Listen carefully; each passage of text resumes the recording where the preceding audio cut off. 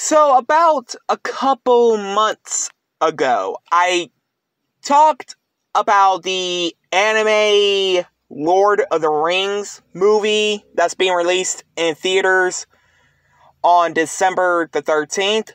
Well, the trailer was shown 3 days ago. It's called Lord of the Rings, War of Rohirrim? I don't know. Oh, how you pronounce it. I'm just going to say it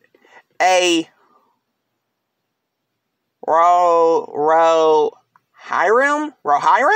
Yeah, Rohirim. So it's called Lord of the Rings, Rohirim. So, yeah, this one is not going to be featuring, like, Bilbo Baggins, the main character from the other movies, Gandalf, or those other characters from the live-action Lord of the Rings movie. This one is very much different than those movies.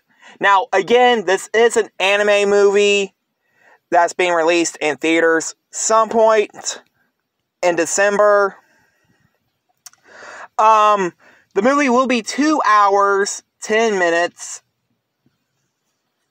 Which I really don't get why it's going to be that long for a cartoon anime movie.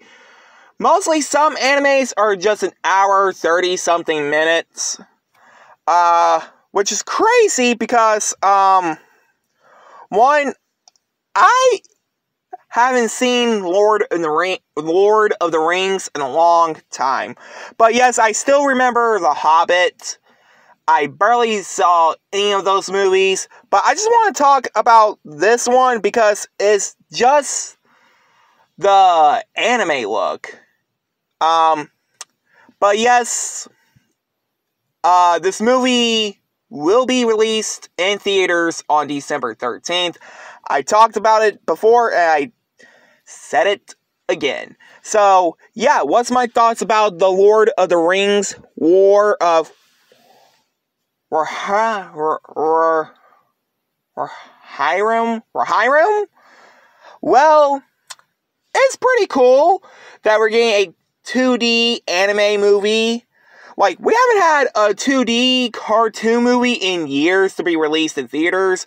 Well, okay, the last time we had one was Space Jam: A New Legacy, and before that was Teen Titans Go to the Movies.